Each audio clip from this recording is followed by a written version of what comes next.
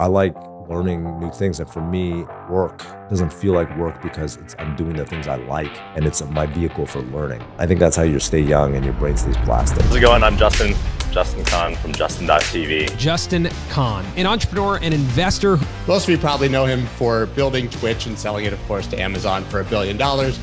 What's your best advice for entrepreneurs? My best advice for people who want to be entrepreneurs is like, you just got to get started.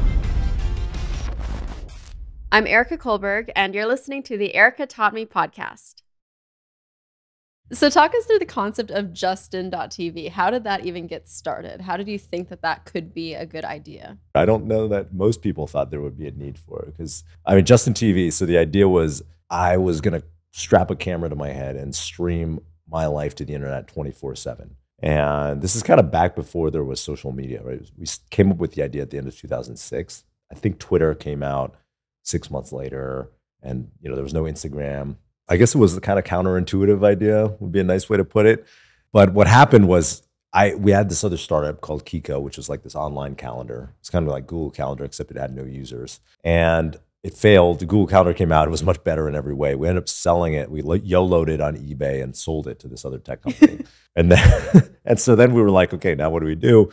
Our mentor, Paul Graham, who is the founder of Y Combinator, it's an investment fund, he was like, you should start another company. And so we didn't really have any, we had one idea. We went and pitched him this idea. It was kind of a dumb idea, but it's basically like if you had a blog, you could print out content from your online blog into a book, right? And sell a book to your fans. And then he was like, he was a big blogger. He was like, I would never do this. Like, so do you have any other ideas? And we kind of reached in my back pocket of ideas. I was like, okay, I have this idea for this thing called JustinTV. It's kind of crazy. And it's like us making our own live show on the internet. And at the time there was like, this wasn't really, there was YouTube, but there was no YouTube live. There was no live content really on the internet. In fact, we didn't even know if it was technically possible, but I kind of always just assume things are going to work out for me. So I'm like, I just assume things are possible. So I'm like, okay, we're going to make this live show. And, he was kind of into it. He was like, oh, tell me more, like what, and I had this idea of like, it's going to be a window into the lives of, like, we'll start with my show. It's like, following this tech guy, building this tech startup. And then there could be one of like, a fashion model in New York trying to make it in the modeling scene, or somebody who's like, basically an athlete, or like a different walks of life, right? Like, so you'd have these windows into different people. And he was into it. And, one of his partners at Y Combinator, Robert Morris, who's a professor of computer science at MIT, he was there just hanging out. And he was like, Justin, I'll fund that just to see you make a fool of yourself. So we walked out of there with a check for 50 grand. And, that was a lot to us back then. We were like, oh, this is, it's on. We're going to start this company. And so, I mean, long story short, our show sucked. We spent all this time building this technology to make it. We launched it 6 months later, and people showed up and they were like, your show is boring, because there was a bunch of nerds sitting on their computer. Like, we had like 1 week's worth of content programmed. And then after that, I was just like on my computer. And so people were like not into the show, but they were into, they wanted to create their own streams or their own. They asked us, how are we doing this? Like, how are we making this technology work? And so that's what we were good at. We were engineers, and we had like created the streaming platform. And so people, we were like, the light bulb went off, and we're like, oh, let's make it into a platform for anyone to stream. But this was your whole life, right? It was 24/7. You were streaming for, I think, 8 months. It was like, 7 months, but it broke all the time. So in theory, it was 24/7, but it was really like, 18/7, like it was. That first $50,000 check, what do you think he saw? Was he that interested in seeing your life, or was he interested in the technology aspect, or was he also seeing that this could be the start of social media and this curiosity of following other people? I think he thought, number one, these guys are smart. They had another company. They didn't give up that easily. So they're smart. They want to do something again. So I want to back smart founders who are motivated. I think number two, he was like, there's something here with seeing these windows into people's lives. Like, I think I pitched it like that, and I think he was receptive to that.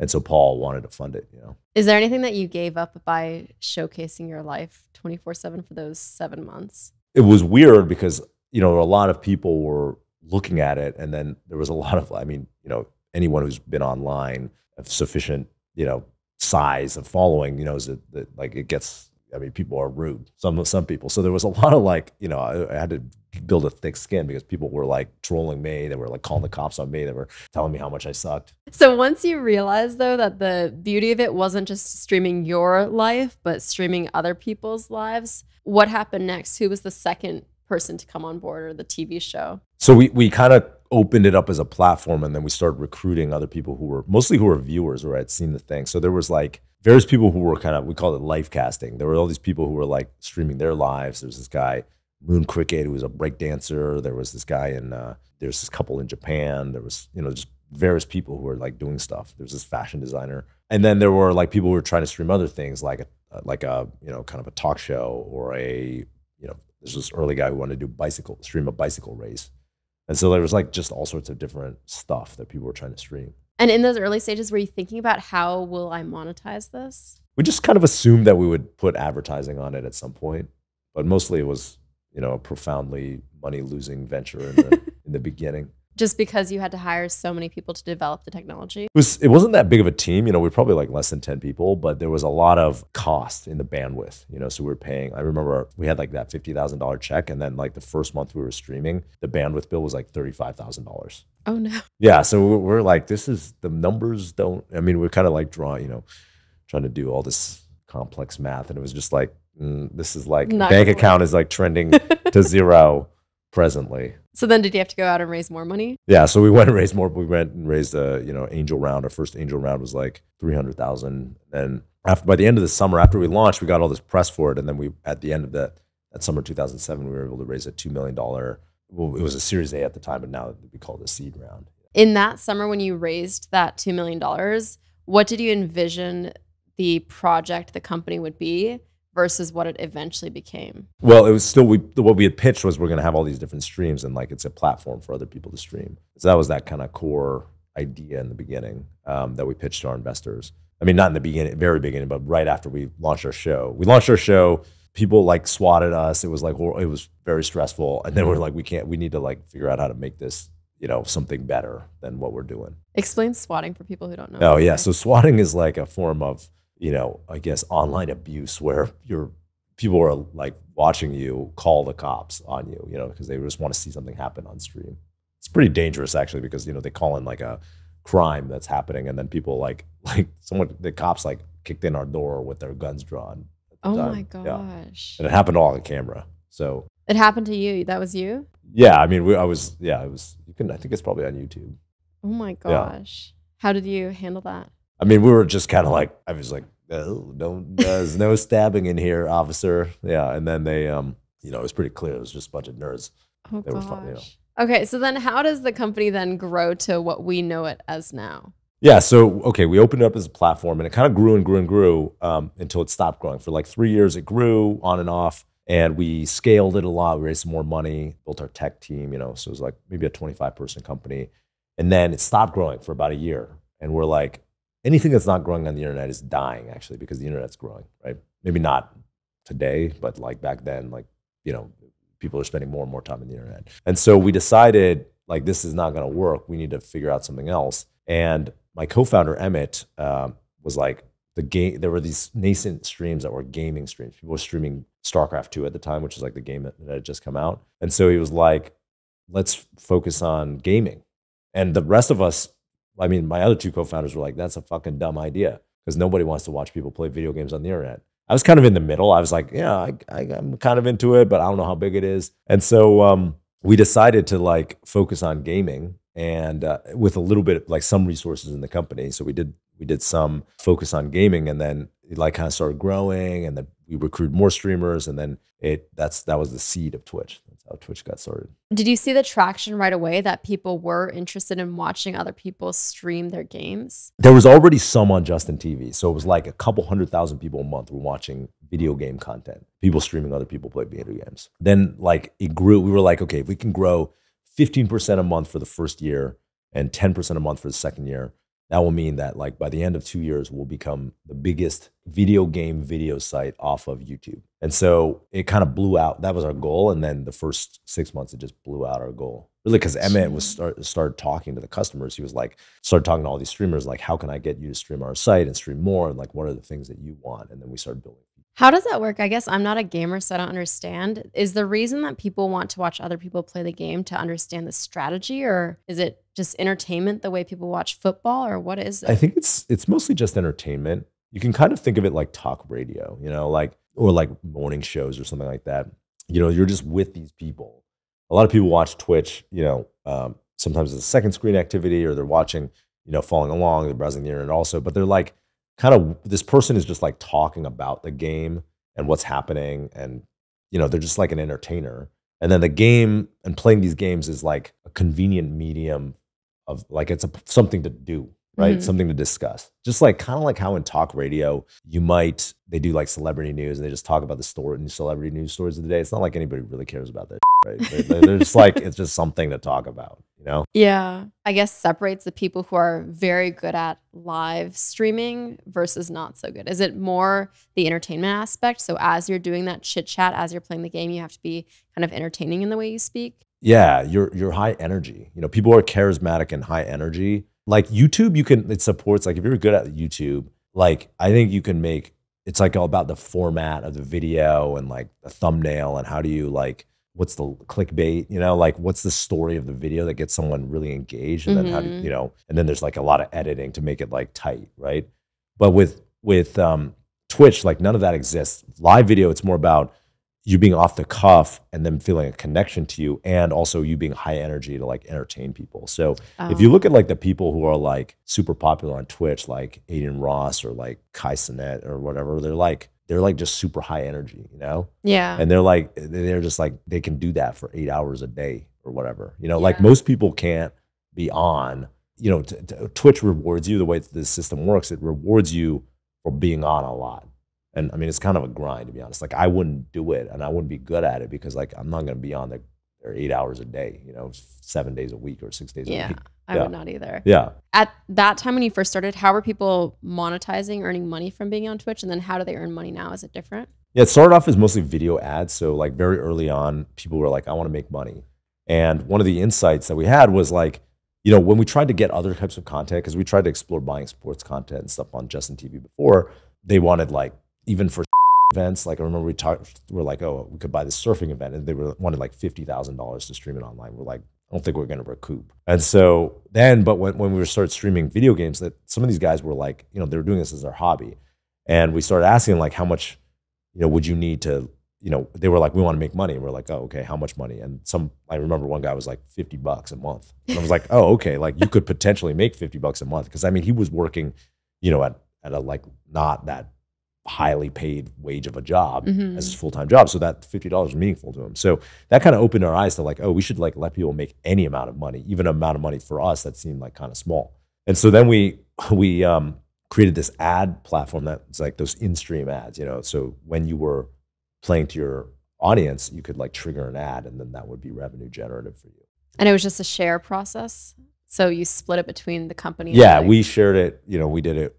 Shared. We took some of the ad revenue, they got some, and you know, in general, it was about.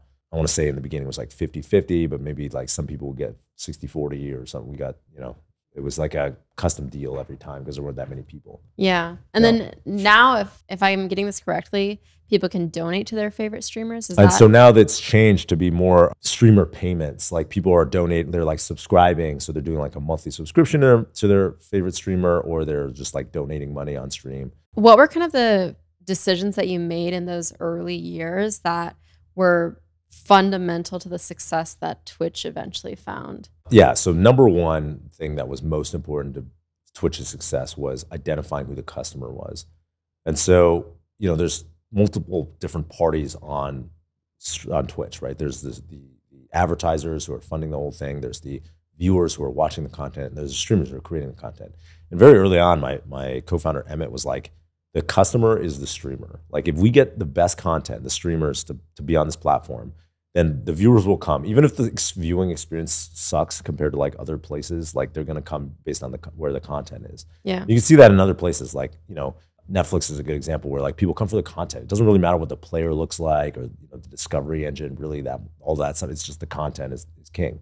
And so for us, it was like the streamer's the most important person. How do we support the streamer best and like give them what they want? And so the entire company is really built around, was in that early days was built around that with, partnerships program. Like there was like all these people who were in charge of like delivering the streamers a good experience. We started helping them monetize. We built a lot of features for them.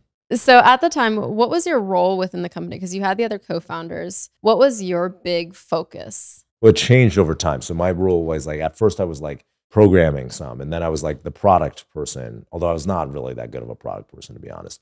And then when we started focusing on Twitch, I started doing more like marketing and business development stuff. So it kind of changed. My role changed over time. What I'm really good at, is sales type of things, like all the sales related things. So fundraising, recruiting, of talking to press. I'm good at like selling customers, like anything that's storytelling. That's what I'm good. That's my strength. How did you, I guess, develop that skill set? Do you think it's innate?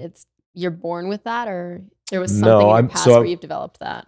I was not very, confident or comfortable when I was younger. I think there's a couple things. Like number one, my mom is like really good at mirroring people. She's like, I think she purposefully developed that skill set, and I think I kind of understand.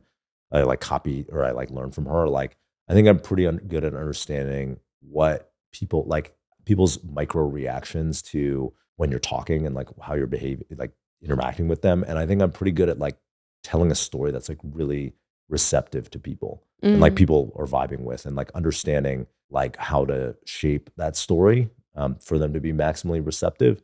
I think that's one thing. I think two, I'm pretty high energy and pretty like, when I'm into something, I'm like super into it. I have this like evangelical kind of component to my personality. So like, I just love talking about stuff that I'm into, And so like, we were talking earlier about my art project, right? Like I just love talking about stuff that I'm into. And so I think that helps, right? People are like kind of naturally buoyed by my excitement in something. So I think those two things are like kind of core components of like why I'm like good at storytelling. You present very authentically to me. And I think for people who have that skill set where if you're very passionate about something, you're very excited and can talk about it. But then obviously sometimes the passion dies off, but you still just for business reasons need to like pretend to be passionate about it. Do you know what I'm talking about? Yeah, no, I know what you're talking about for sure. I feel like that happens to me often, because I'm always interested in new shit. Yeah. So what do you do when the passion kind of dies off, but you still need to sell the story? Either I go work on something else, or I try to find the thing that I'm really excited about. And usually that still exists, like in some way. There's like, I'm pretty excitable about things. So I like try to just tap into the thing that I'm really excited about, like the element of it, and then focus on that. But, some of the time it's like the excitement wearing off is a sign that like something is not working right? Like you can't just, be all sales. So like I'm best when I partner with someone who's like a good product person to develop like a good product. And, I've tried to be the product person in the past, and I think I have like some good instincts, but it's not my passion. So I'm like never going to be the top of the game at it. And so some of the time though, like when you're selling something and you're like not excited about it, oftentimes a reason for that is like the product isn't right or it's not working. And then that's like a sign that there's like something more deep that's like a problem, Was there an example that you were thinking about as you were describing that? Yeah. So like I had this company called Atrium, right? Which you might have read about or whatever, but it was this legal services startup. We ended up, raising a ton of money because I had a lot of success. And then I was selling it, and I was pretty good at selling it. Like we got hundreds of customers, pretty quickly. And the problem was the retention was like quite poor of these clients. And so there was a problem with the product. And I mean, that was my fault. I was the CEO of the company, but like I wasn't focused enough on the product. But there was a problem with the product, and so my excitement about selling it was like died over time because it was like clearly not working.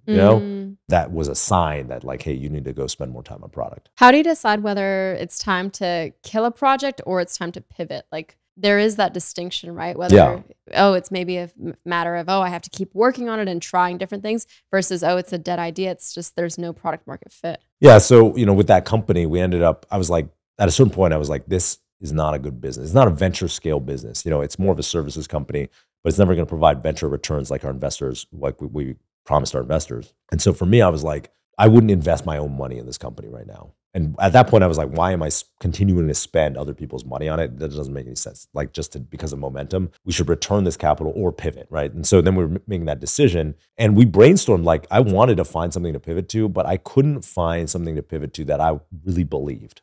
Like that I was like, I think this is a good idea that I would spend my time and my money on.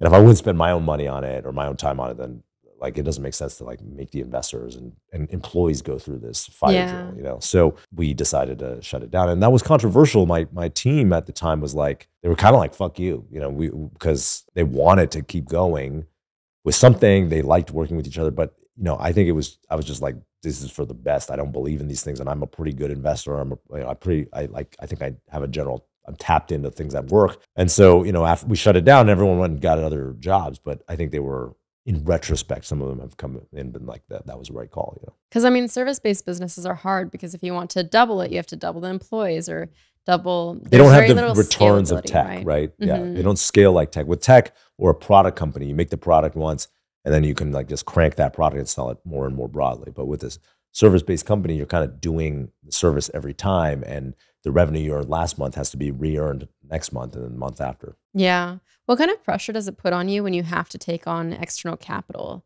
Do you think it impacts your decision-making in a bad way? I don't know if it's bad. I think it just forces you to think about scale in a different way. You know, I'm thankful for external capital. For Twitch, it was really important because we couldn't have gone so long making so little money to grow like this platform. And really none of the social media companies could have been existent without, they couldn't have existed without external capital. So external capital can allow you to build something that's like a longer term investment. But at the same time, it makes you go big, right? You have to provide a big outcome and a story for how you're going to create that big outcome to get it. And so it's, you know, it's kind of like you have to know what you want. It's not for everybody. A lot of people I think would be better served having a small business that scales with their own revenues and profits, you know? Yeah. And that's fine. And oftentimes people, you know, it can also make you make a better company that way and you retain more, you know? With Twitch, as you were scaling it, how were you thinking about profitability? Was it not so important to you because you were focused on the scale at the beginning? Yeah, at the beginning it was like scaling it, and then at a certain point, like around 2009 or 8 or 9, when the, you know, kind of the great financial crisis happened, like there was this huge venture pullback. So we were like, oh shit, we got to make money. So we started focusing on making money then. But for the first 2 years, we like made no money. Yeah. And the investors didn't care because they saw this. Yeah, it was like growth. growing. If the traffic's growing, you're going to make money eventually. I mean, YouTube like made no money and they sold for $1.6 billion. So like people were like, you could make something valuable on the internet, you know, Yeah. that isn't monetizing yet. And obviously that was like a good acquisition by Google, right? Because they, you know, now it's like, it's probably worth hundreds of billions of dollars. It's like rivals TV, you know? Yeah, for sure. As you were getting closer to the 2014 acquisition, how did you kind of sense that you were at that stage where you could be acquired? Like, what are the indicators that you were looking at? Well, people, you know, there's this old saying, companies are bought, not sold. So like, if you want to sell your company, like the only way that happens is if people who are interested in buying it, they're coming to you wanting to buy it, right? And so people started coming around and they were like, you know, what's going on? Like, it was a big site. So like, they were interested in figuring out how to partner, or, you know, and eventually those partnerships conversations led into like people wanting to buy it. Why did they buy it for $970 million? Didn't you try to say like, okay, let's just increase? Yeah, that they by wouldn't. 30? I know exactly. We were like, come on, you know, throw us a bone. It was actually over $1 billion before, and then at the last moment they changed. They were like, no, here's the new price. Oh no! And they repriced the deal on us, and we were kind of like so fatigued. We had been through various acquisition process. I tell the story on my YouTube channel, but like we went through like, you know, trying to sell to Google, and then it didn't work out, and then, you know, Yahoo, and then that didn't work out, and then Amazon, and then finally, you know, we were so fatigued. We're like, you know, what's the difference between, you know, 1.2 billion and 970 million? Like, just do the deal. What was that moment like when you actually signed the paperwork? Well, there's like a couple moments that were like that I remember. The first moment was when we got the first deal that was like around $1 billion from Google. And I remember I'm talking to my co-founder Emmett on the phone, and he tells me they gave us this offer, and I just felt, I'm in a conference room, I fell on my knees and I just like laughing. Like I was like, that is ridiculous. Because 6 months before we thought the company's worth $200 million maybe. That was like my estimate. So this was like, you know, 5 times that. We were like, this is incredible. And so that was one moment. Then when we actually signed the paperwork with Amazon, I was actually at Burning Man, and I'd been working on this art car, which is like a transformed vehicle. It was like an iceberg. That was the first version actually of Titanic's End. And I'd been working on it all summer, and I brought it to Burning Man. I was like, I'm going to be off the grid. So we had the signatures for all the deal in escrow, like the lawyers had them, and brought this art project to Burning Man. There's no cell phone reception. Now there's like little ways to find internet but out there back then there was like no cell reception or anything. And so on Sunday night, I go to sleep in like this insulation foam hut that I had made with my brother. Like it was like literally made of like the foam that goes in the like in between your drywall. And it started raining. And I remember I woke up in the middle of the night and I'm like, is it raining out? And my brother's like, yep. And then we went back to sleep and I woke up in a pool of water, like an inch deep, because we had like not made it sufficiently waterproof. Oh God. And so then I spent my whole morning like trying to dry my shit out. Then I was like walking around trying to find someone with a cell phone connection or internet or anything so I could like text Emmett and see if the deal had transacted. Yeah. And then finally I found somebody and I was like texting him and I was like, did everything go through? And he's like, yes. So that was like, that's the day I woke, we signed it. But then what happens is when you do a transaction like this is you need like government approval if it's for a certain amount.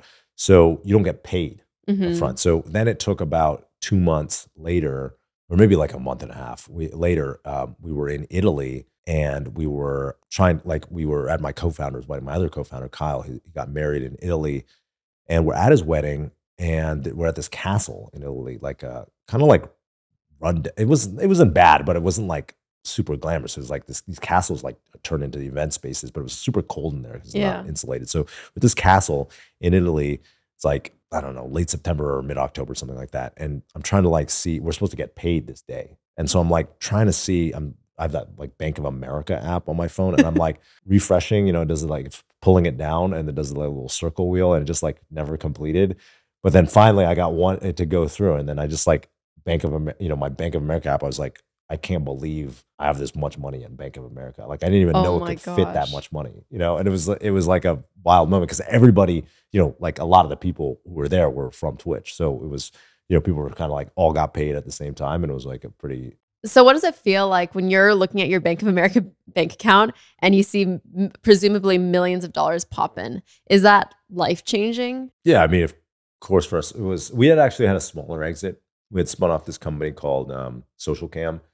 And it had been acquired by Autodesk a couple of years earlier for 60 mil. And so, I had gotten some liquidity before, but, this was orders of magnitude bigger. And so it was kind of like, it was like, yeah, it was a life changer. Does it feel the way you would expect it to feel? Like, are you cheering or is there something bittersweet about it? No, for me, I'm not that sentimental. So like, I was like, this is sick. Like, I don't need to control, the website or something like that. Or like, I'm willing to, I'm not a sentimental person really for the most part. So like, I was like ready to do new things and try new shit. And so, it felt great for about a month, right? Like it felt great. I remember I went like, like people are always like, what did you get? I didn't like go nuts. I bought a house in San Francisco. San Francisco pricing would have been like a small island anywhere else. But I bought like a normal house in San Francisco and I bought I remember we were in Italy for my friend's wedding, right? My co-founder. And so we went to like this Prada outlet. It's amazing. If you're ever in Florence, there's this place, I forgot what it's called, but there's this like Prada outlet that's like a Costco of Prada. And then like, kind of went nuts. It's great. But it was kind of like the Costco. So I felt like I was getting a great deal. Yeah. And then that was it. Those were like, that's pretty much it. Because even now we were talking about your watch and everything. You don't wear a lot of brand name designer things. You're not very flashy at all. What was your relationship like with money growing up? Well, I had a scarcity mindset because my mom, she was grew up in Malaysia, in rural Malaysia, and she had 9 brothers and sisters. And so there was not a lot of resources. Her parents were very poor. And so there were not a lot of resources for them. And so she never felt like she had enough, as a child. And then obviously you take those scars from when you're a kid into your adulthood. And then she communicated that to me. She would always be like, even though she made pretty good money, so did my dad, but she would always be communicating, we like don't have money, or we're not the type of people who would do X, Y, or Z things that people who had money would do. And so, that left this impression on me and I had this scarcity mindset when I was, a young adult, and I was like, oh, I got to make it. And I need to make money. And then also when I was a kid, I realized, I always felt like an outsider. I never felt like I was really, that accepted by the people around me. And so I had this concept of like, oh, if I make money, this is all subconscious. It wasn't really an idea that was at the forefront of my mind, but in the back of my mind, I was like, if I make money, if I'm successful, then people will like me, they'll accept me. And so I had this burning need to be successful. Obviously I kind of we exceeded how successful we'd become by a lot. And yet it didn't really, there was kind of like this glow for a month. It's like, oh, it's amazing, and I got a lot of props from friends and, whatever. But then at the end of it, it was like, now what? It didn't create like a lasting sense of satisfaction. Did your parents encourage entrepreneurship, or what do you think it was about your childhood that led you, all three of you, to become entrepreneurs? Well, I think it's like my mom. My mom was an entrepreneur. She had her own small business, a mortgage brokerage and real estate agency. And so, we saw her like hustling when we were kids. And then, I kind of, I'm the eldest. So like I wanted to become a technology entrepreneur. And then really my brothers, like when they graduated, they graduated in the middle of the, like right after the GFC. So like they couldn't find a job. So I helped them find, paths in Silicon Valley, and that like kind of kickstarted them being. And I think they just hung out with entrepreneurs. You're the average of your 5 closest friends. So all my friends were entrepreneurs. When they came over, they were hanging out with people I knew. And so it was natural to, Are there any habits that you swear by to be successful? I feel like most of my good habits I adopted after I was successful. So, like I think when I was younger, the thing that really made me successful was just, I was like do or die. I'm like, I had a deep sense of personal responsibility for like what happened at the company. But like today, when people ask me how, what habits they should adopt, I'm always encouraging people like co-founders of mine or people I'm mentoring to adopt like a meditation practice, because I do think that helps you kind of create a disconnection from the external circumstances that are happening. Whatever, if you're founding a company or you're starting a small business or you're anything, like you're taking responsibility for anything that's happening in your life, you're becoming a social, trying to build a social media following or anything, there's going to be ups and downs, right? There's going to be stuff that's like great some days and then things that feel bad, right? Like you could, with my YouTube, like some days, like sometimes the videos work, sometimes they get no views, like, and it's swingy, like, and anything worth doing, anything that where you're putting yourself, you're risking, you're putting yourself on the line, you're taking risks, is going to be swingy. And so meditation really helps you deal with that without like, getting completely crushed. And for me, before I had meditation, if I had something that was difficult going on, and I would just drink a lot. Like I was pretty much a functional alcoholic. So for me, I'd like, I was a heavy drinker, and I think meditation has allowed me to like find a healthier way to deal with like things not always going my way or difficult experiences. I've heard so many entrepreneurs tell me that I have to start meditating, and it's really hard. I feel like I have this hyperactive mind where it's very difficult to sit down for 60 seconds and try to turn it off. Yeah. I started just with Headspace. Yeah, guided meditation is good, right? Yeah, I mean, I think like Headspace is cool because it was like, they're just trying to get you to sit still for 2 minutes. When you open this app, it's like, they're not trying to get you to sit still for an hour. And I still can't. I mean, I have, but I like have difficulty sitting still for an hour. But even just like the practice of noticing what your experience is, like what's your present moment experience? Like, how do you feel? Oh, I feel like maybe some tightness in my chest because I'm nervous about, this podcast or whatever. And then just being present with it, I think is a helpful practice to like make it so that like your experience doesn't own you. I'm curious though, because I see a lot of successful founders say after the fact that, oh, I wish I would have treated my body better. I wish I would have cared more about mental health or had better habits. But it's very hard when you're in the building phase of a company to actually find that balance, right? Well, I think it's a little bit of an illusion because, people are like, I don't have time. But like doing healthy practices gives you more time. Like you can't think 18 hours a day. You just can't. And your body and brain will recover better if you take care of it. It's like a car engine or whatever. So like I think meditation, exercise, like there's really no excuse not to do those things because you're gonna get that time back, and you'll do less hours of work, but they'll be more productive. Now that being said, a lot of people like myself included didn't do them and are saying do it after the fact. But I do wish, genuinely I did. Did you ever deal with burnout or any of the things? Yeah, I was that burned come out up? all the time. I was burned out all the time. Like every year I was like, I want to quit my company. I'm like, it's not working. I was like, and I was very close many times. That's tough. Yeah, I mean, but that's the journey for every human being. It's like you go through, like, it's easy for me to sit here and say, oh yeah, like you should meditate and take care of yourself. And like, people go through their own path. So Yeah. I'm sure there's like entrepreneurs out there who are like, oh, that's good for that guy. He's like, people told me this when I was like younger or whatever. And I was like, fine, I'm just gonna work on my company. You know, like and so there's people out there who I'm sure are listening to this and they're like, oh, I'm not gonna, you know, they'll figure it out themselves. Yeah. But I think that's kind of the entrepreneurial mindset, right? Like we're Yeah. all entrepreneurs because we are kind of rebels and want to try something new. If we weren't, we would be not doing this. Yeah, you'd be working as a lawyer or something. Exactly. Exactly. So what are you excited about now? So after I had this realization, right? Like I had these realizations about myself and like why I was such a motivated entrepreneur. You know, and it really all stemmed from wanting to connect with people. And so I kind of realized like I can just live my best life. You know, I don't need all the things I like focusing on the outcome and the goals, or whatever, and external circumstances, like what's being successful or not that I'm doing. Like it's all kind of a recipe for making me less happy. You know, and really what I should focus on is living my joy, doing the things I love, and connecting with people in a genuine and authentic way. And so for me, those are like the things that I try to do every day. One of the things that you've been talking about a few times is finding partners who complement your skill set. So I guess my question that I'm sure a lot of entrepreneurs are wondering is, one, how do you find what you're exceptionally strong at and what you're not so good at? And then how do you find the people to complement that? Exercise that my CEO coach, this guy, Matt Mochari, told me about one time, which is called the Zone of Genius.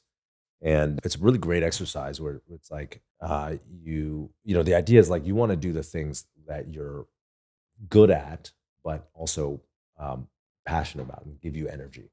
And so most people end up in the zone of competence, like a lot of lawyers, where it's like things that they're good at, but don't give them energy. Is that what's occupying their time, right? And then you get burned out. Good enough. And so for me, you know, one of the ways that you can identify what's your zone of genius is just like do this thing called a calendar audit, where you print out your last couple of weeks of calendar and just everything that gives you energy, circle in green, everything that takes away energy, circle in red, and then just what are the green things and how do you do those things and like focus on those things. So for me, you know, I've been working in startups and entrepreneurship for a long time, and it just like became obvious, like what are the things that I get energy from? I love storytelling and all of the different jobs that require storytelling. So customer sales, recruiting, you know, people, employees and people who work at your company, you know, doing press, fundraising, like all those things are about telling the story of your company and getting someone to buy into that story. And so those are the things that really resonate for me. And so when I think about starting companies or projects, it's like, how do I focus on those things that give me joy? Like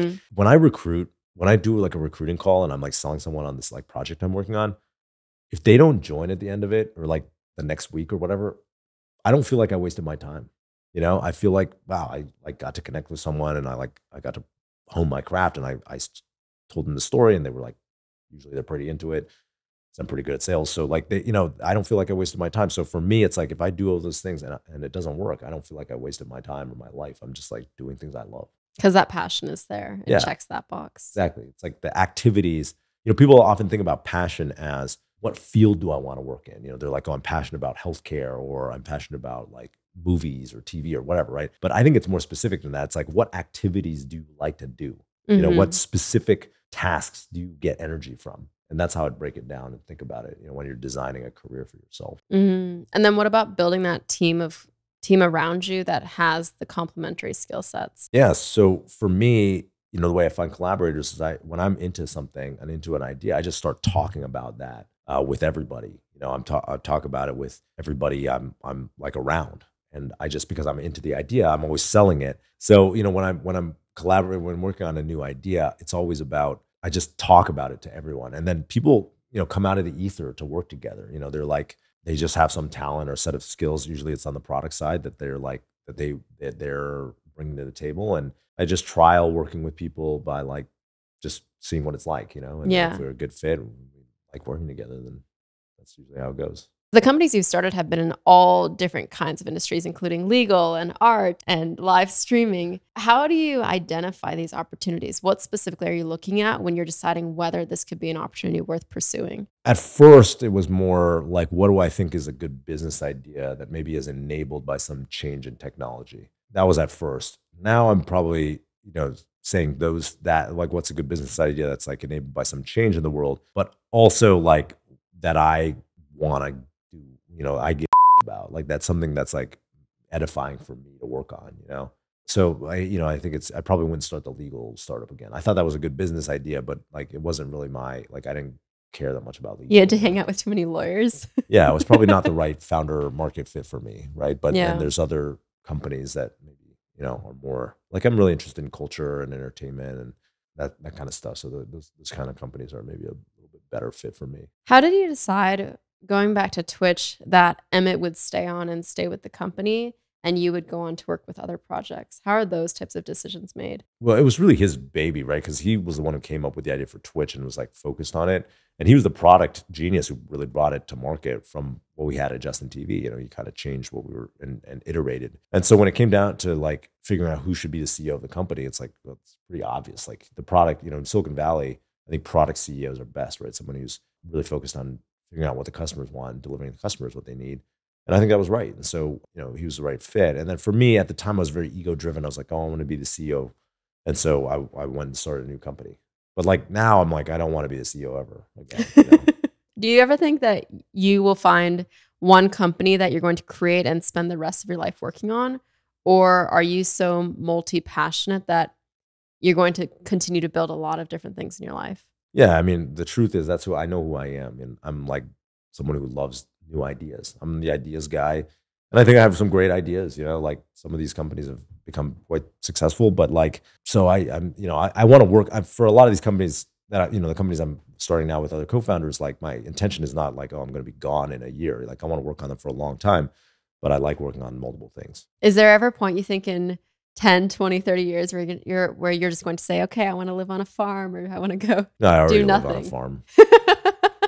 You don't think you'll ever quit though? No, I mean, I'm just like, you know, I like learning new things. And for me, work doesn't feel like work because I'm doing the things I like and it's my vehicle for learning. And I think that's how you stay young and your brain stays plastic, you know? So for me, I don't do things I don't want to do, you know, rarely with regards to work anyways, like very rarely do I do things that I don't want to do. So it doesn't feel like why would I change anything? I'm doing the things I like to do, you know, and it happens that they could be money-making things or, you know, but to me, that's not really the important part. What's driving you then? Because obviously you have enough money to cover you for the rest of your life. Are you still driven by the success or the need for validation, or what does drive the motivation? No, it's living. I try to live for my joy. You know, what do I like? You know, I love certain activities and like selling stuff, right? Like I just like, and telling people, evangelizing. Like for me, like if I had opportunities to do that in a day, then like, that's great. That's a good day, you know? And I love learning about new ideas. And I do like working on product strategy and stuff like that as well. And I like mentoring. So like for me, I'm also like the mentor of my co-founders a lot of times because I usually have more business experience at this point in my career. And so, you know, I get to do the things I like to do every day. So it's, you know, I'm just like living my joy. And then if it doesn't, you know, I have faith that like some of these things will make money, but like it kind of doesn't matter, you know? Yeah. A lot of it's like when people want to retire and then spend their time doing their hobbies, right? Like, I don't know, golfing or traveling or whatever. But I spend all my day doing my hobbies, which is like starting companies and, you know, making content and like whatever. So like I'm living my retired life, how I think about it. Yeah. No, I love that. Obviously for you, the storytelling has been very instrumental in the success. Do you have any tips for people, entrepreneurs listening, who may not be as good at storytelling and presenting their brand, and that's why maybe they're not finding the funding or the success that they need? Well, so, you know, the most impactful advice I ever got about storytelling was someone told me that every story in human history is the same format, right? It has 3 acts. First act is like the world's a certain way. Act 2 is something changes. Act 3, the world's a new way, right? And that's like the hero's journey. That's like every story. And so when you think about selling your business, you can create, it should follow that format. And that's what makes a compelling story. So every time I think about a story, you know, about more in the context of like a business or something like that, or make a pitch, then it like should go into that, you know, that format. What about for the famed 30-second elevator pitch? Would you approach it the same way? Yeah, everything is that way, right? It's like people don't care about something unless there's change, right? Every story has change. So, you know, whatever the format, whether you have 30 seconds or 30 minutes, it's got to follow like follow an arc where there's like something is like there's a background and then there's a change and then there's like a new state, you know, and everything follows that. The other advice is like you got to own, you know, who you are, right? I do think that's the coolest thing about everything you built at Twitch. And now what I've seen with TikTok is people do like authenticity, Exactly. That's the right? internet right now. People like real people, like people who are human beings who like they connect with. That's like and when you look at like even, the people who do the best on social media, they have some aspect of that. Hmm. I think that's super important and it's good. That's pretty crazy though, that thinking back in 2007, 2006, before we had everything that we know in social media now, you were already onto that. I think that was a core insight. Yeah. I give myself credit for that. That was a good insight. That is. I could have like, I don't know, probably built Snapchat or something if I was smarter, but like Snapchat's not doing so well anymore, is it? I mean, it's still worth like $13 billion, Yeah. right? Or something. It's I guess not bad. relative. Yeah, Everything's like, relative. Do you think you'll do ever another company in the social media realm? I don't know. Never say never. I do think social media is a matured industry now. I think usually as an entrepreneur, the opportunities are in places where there aren't huge companies where there's like, there's change, right? Like it's kind of the same thing. It's like social media was empowered by first everyone getting on the internet, then everyone getting on mobile. Well, everyone's already on the internet and mobile. So like the idea space, the white space is less. It's not that it doesn't exist, but it's a lot less. If you look at TikTok spent hundreds of millions of dollars on advertising to get to where it was. So like it was already starting to be a red ocean and they're like maybe last. I don't know, maybe not. But I think, it's kind of like starting a new oil company. Well, there's a lot of oil companies. What's your edge? Maybe there's some technology edge, but like I don't know what it is yet. Yeah. What's your best advice for entrepreneurs? I mean, my best advice for people who want to be entrepreneurs is like you just got to get started. Oftentimes there's barriers to start, and you're like worried if your idea is good enough, or you don't have momentum, right? The key to starting is just build momentum. So you got to just go and do it. Get started. Like, I mean, I'm sure you've experienced this. Like, if you want to, you just post some social media, if or like start working on a product, or like talk about it with your friends, and like start to like build momentum towards execution, because that's the first step is the hardest. And once you are an entrepreneur, I think my best advice is like to figure out ways to make it so that you can go the distance, because this shit takes a long time. And one of those ways, in my opinion, that you should start is meditation, right? Because it helps you not get owned by the swinginess. But there's lots of other things to do. So if you can figure out how to like disconnect yourself from like the ups and downs of the day to day, and then just remember like it's a marathon, not a sprint. That's like, I think that's key. I love that. So we have a closing tradition. The podcast is called Erika Taught Me, but really today is all about Justin Taught Me. So what do you want people to walk away from this podcast being able to say, Justin taught me this? If there was one thing that I hope people walk away with, it's that like there's no light at the end of the tunnel that's going to solve all your problems as an entrepreneur, right? It's like people think if I just sell my company for $1 billion, if I become successful, I'll be fine, right? And the fact is, you're probably already fine now, and you'll be fine if those things don't happen. And external circumstances can never create lasting satisfaction in your life. And if you want lasting satisfaction in your life, it has to come from within. That was so wise. Thank you for doing this. If you've enjoyed the episode, please take a moment to leave a review. It really helps support what we're doing. Thanks for listening, and I'll talk to you next Tuesday on a brand new episode of Erika Taught Me.